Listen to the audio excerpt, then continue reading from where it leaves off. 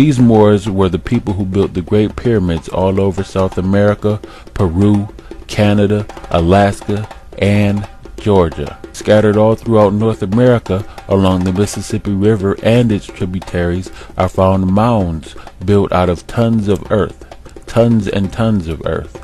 The people who built them were called the mound builders, and they were the descendants of the Malian Moors, the Olmecs. These Moors eventually migrated to North America from Mexico and became known as the Washita, the Yamasee, and the Ben Ismael tribe.